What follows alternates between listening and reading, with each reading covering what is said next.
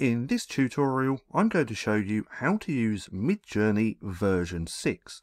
Now, this is extremely easy to set up. What we want to do is come down to the search bar here in Midjourney, click /, and then type in settings. It's actually also here as well. But if we type in settings, like so, we can click on there, click enter. Now we have these few different options. We can actually play around with lots of different features just here, but if we click on this drop down menu, we're going to have all of the different versions of Midjourney.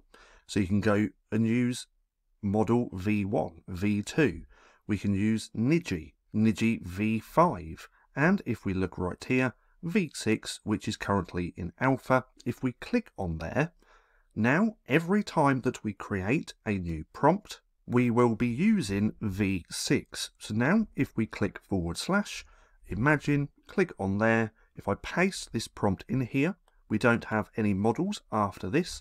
So if we click enter, now we can see that we've got that version 6.